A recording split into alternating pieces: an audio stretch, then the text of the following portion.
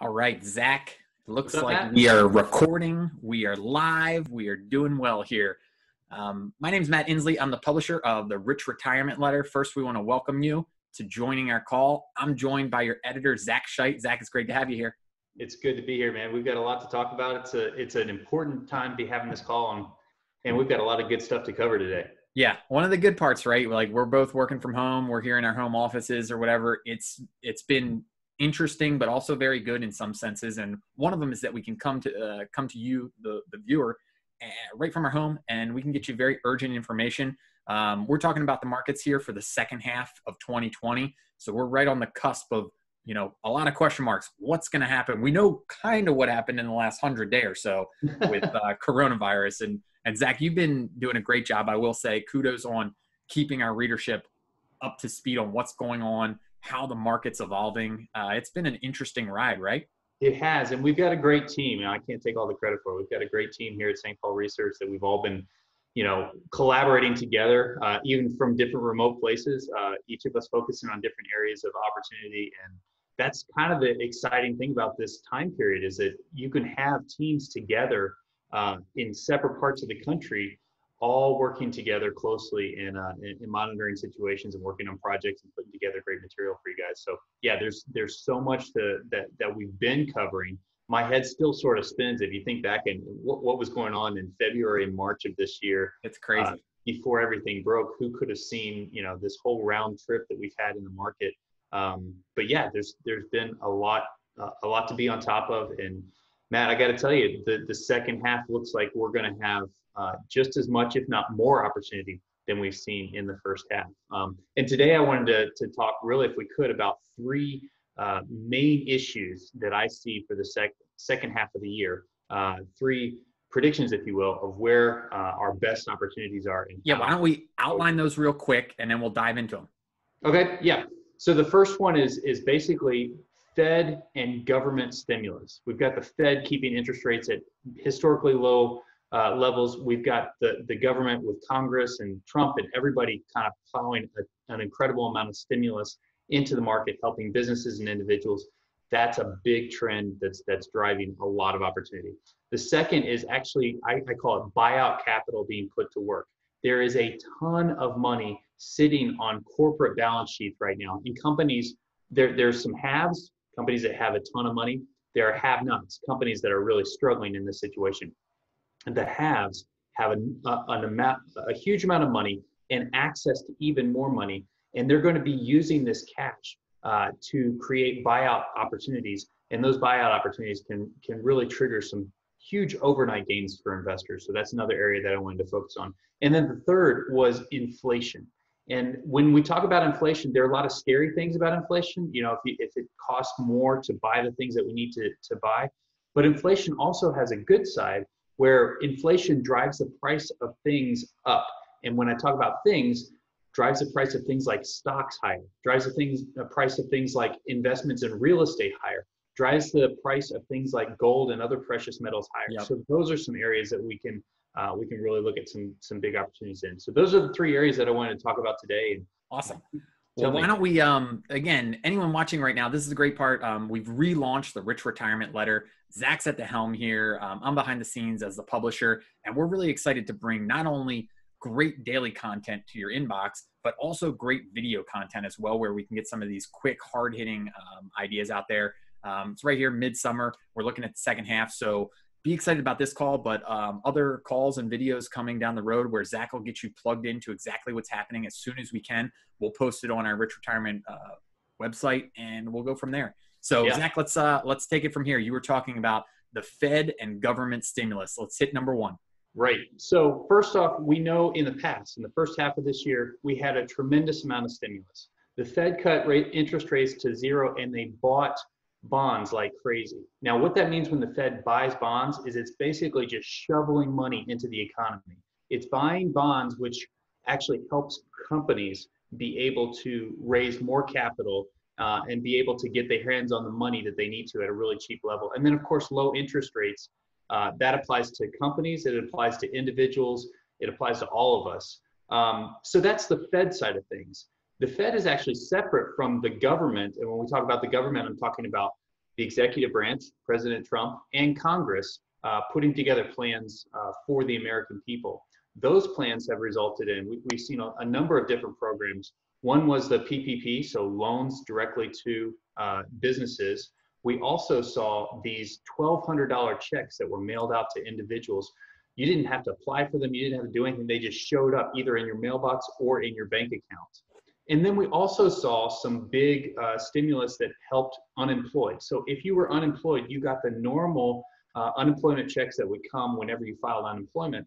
But also there was an additional $600 benefit that continues to be paid out over and over to people who are still on unemployment rolls. Now, Matt, I want to go out on a limb here, and I want to tell you, this thing isn't over. It's not over by a long shot. We both, there's certain things we agree on, Zach, and that's one of them. This government spending is not over anytime soon. No. And in fact, as we're talking right now, we're starting to see some of the rates for coronavirus creep back up. So economies have started to open back up. People are getting back together again.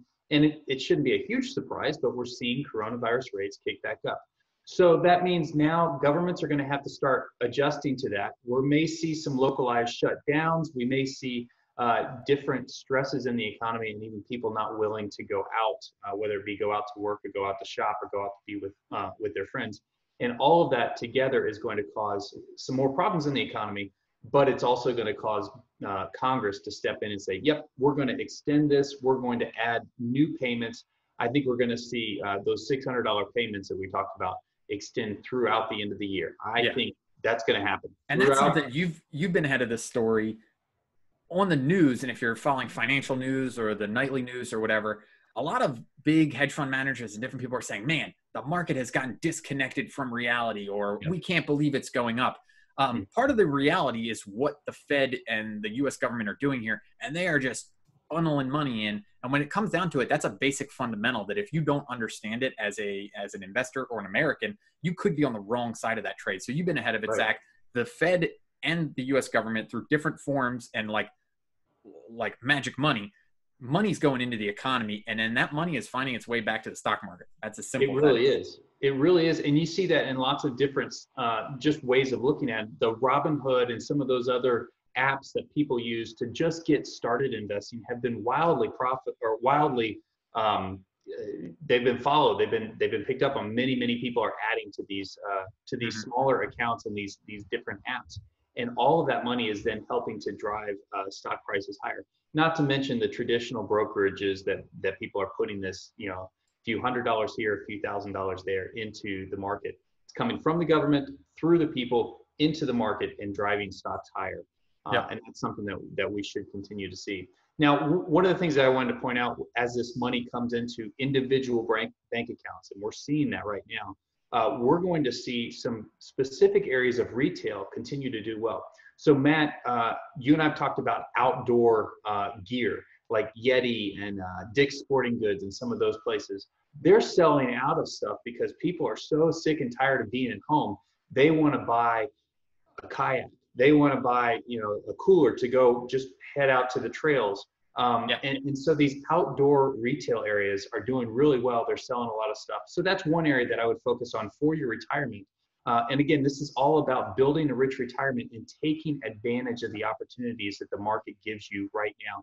That's one way that this money that's flowing into individuals' bank accounts, that's one of the main places that I see. Yeah, it's got to go somewhere. And we even saw it. I think there's been some charts that I've seen that's like US, like the saving rate has gone up, which again, for America, that's a little crazy because we're not a country of savers for the most part of late. So that has to be a short-term phenomenon. What you're saying, and it's true, it's just happening. When that money goes into someone's bank account in America, as short-term history has showed us, they're looking at buying a kayak, or they're looking at buying an expensive cooler, or looking to do something with it. And there's only certain avenues where that money can go right now because retail shops, for the most part, by and large, aren't open. And restaurants aren't open. So that money is piling up and it's going places.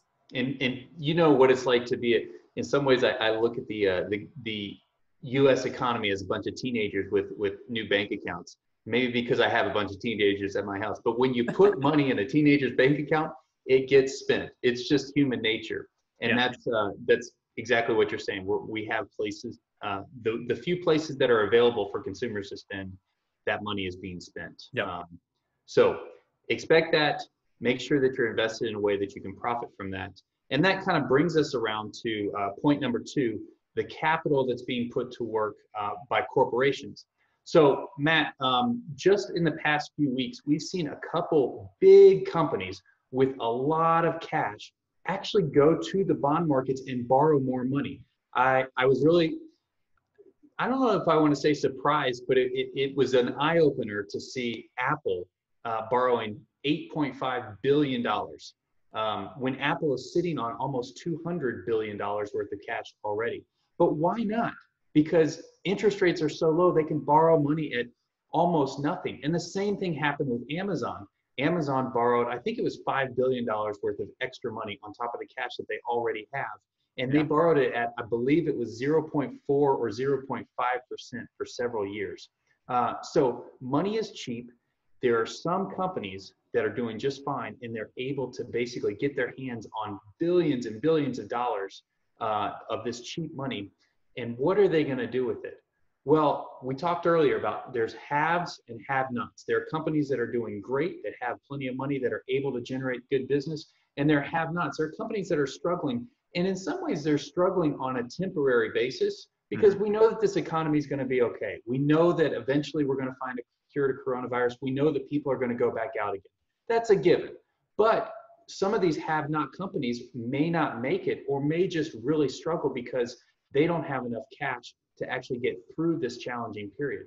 So what we're going to see, and we're already starting to see it, is that the companies that have money are going to use that money to buy out entire competing companies. So when this happens, let's say that one of the have-nots is trading at $12.50 per share.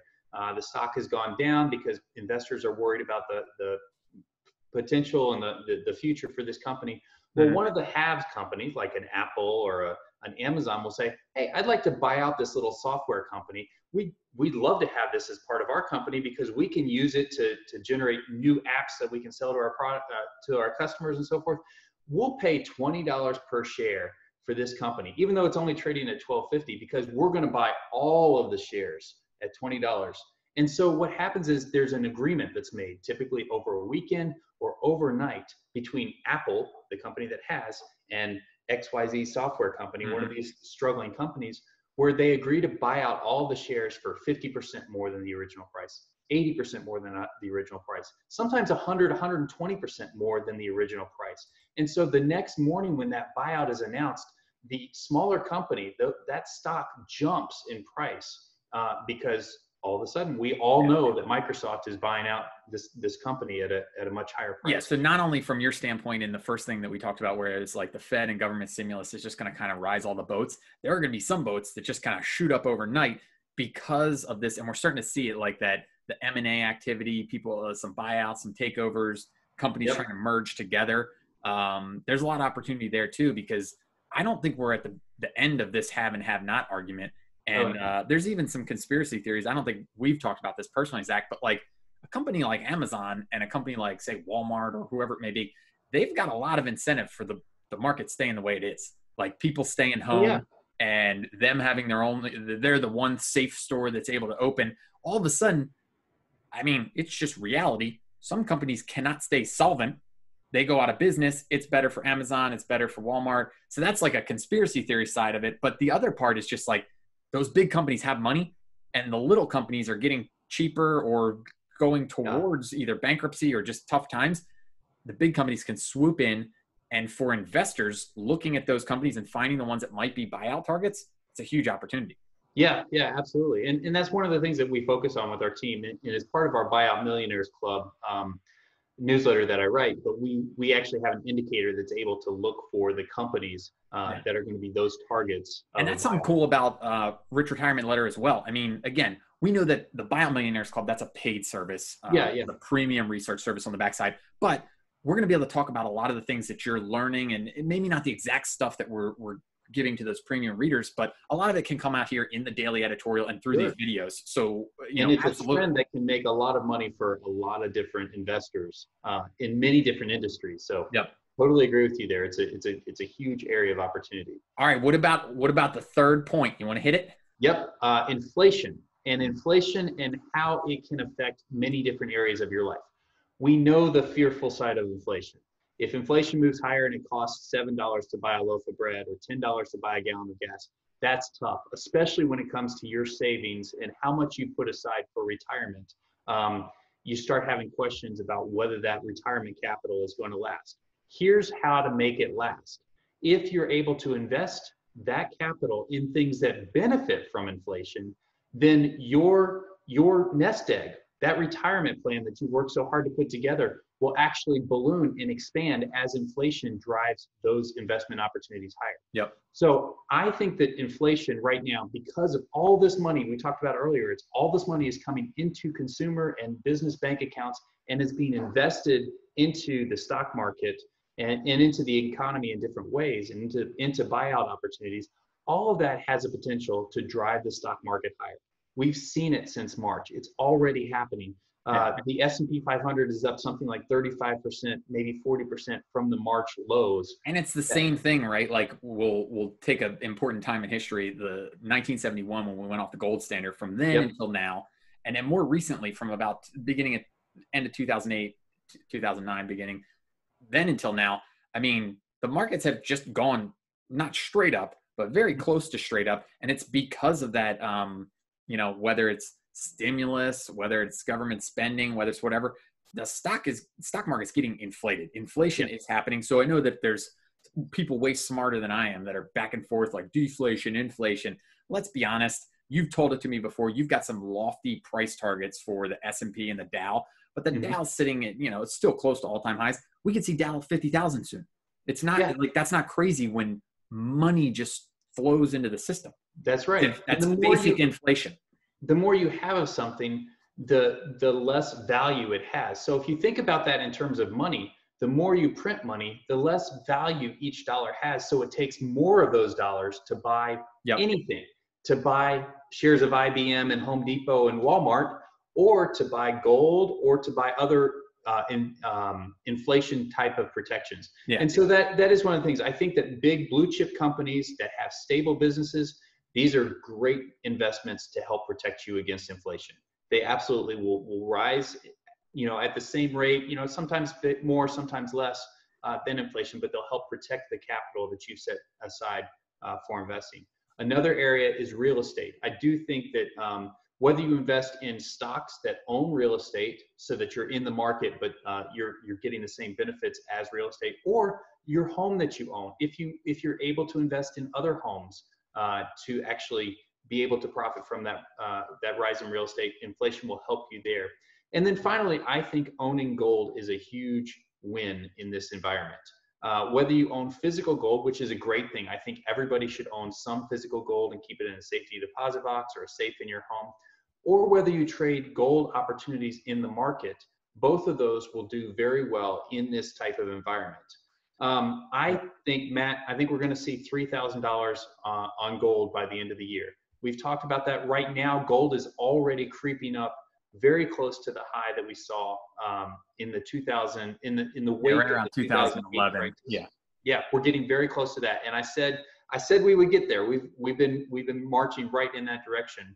Yeah, gold at $2,000 is almost a no-brainer. And then once you start getting, we saw it with, I don't even like to say the word Bitcoin because I'm not a Bitcoin guy. Yeah. But we saw it in Bitcoin in the late 2017, early 2018, where people just went nutso. They're buying this made-up currency like La La Land, whereas gold could possibly get a similar momentum run. Yeah. Got a lot Once more. you break that high, then people are like, oh, it starts hitting the news wires. Yep. Traditional investors who haven't been on the gold bandwagon for a long time start to pay attention, and you have a whole new wave of people who are not at all invested in gold all of a sudden say, this is an area I should be involved in. And that's what drives you from that 2000, used to be the high, up to another 50% or more from there. Yeah, because once it starts seeming to be scarce, more and more money comes in, more momentum comes in. Then you get the retail investor, the big money moving in, and then the whole thing just happens. I don't think any of that money's in the market right now, and the price of gold per ounce is already pretty high. So it's a great place to be looking too. Zach, anything? That's three amazing and basically forward-looking points that you've made. One, we got to keep an eye on that government spending because it's going to happen. It's going to keep getting bigger and more, and you got to understand as an investor what that means. The point that buyouts could be a major theme in the second half of 2020, and then the fact that inflation's coming, whether you want to argue deflation, inflation, we think inflation for stock prices and inflation for things like gold, that will kick in here in the second half. So Zach, any last words? I say we round it out here, but the one thing I can say to everybody watching is we're gonna be doing calls like this, daily content that will be following up on all of these topics. And that way you can hear directly from Zach, former hedge fund manager, who's got his eyes and ears to the ground here, sees what's happening. Zach, any last words here? No, I just say this is a big picture call for us. So we're looking at a lot of big picture things here, and I understand that some of you guys may want to know a little bit more details about each one of these. And just echoing what Matt was saying, we're going to be talking about all those details. We'll be talking about how to put those into your retirement account. We'll be talking about how to generate income so that you have that income to pay for your expenses. All of this is part of living a rich retirement, and I can't wait to unpack more of this as we continue this discussion through alerts, through social media, through our videos, and we just got a lot in store for the second half of the year. Can't wait to keep this conversation going with you guys. Awesome. Well, I'm Matt Insley, publisher here at Rich Retirement Letter, and I will say thank you for tuning in. Zach, again, thank you for your time. I appreciate it. It's been great. Any last words? Nope. Thanks for being on the call, guys. All right. Thank you all. We'll see you next time. All right.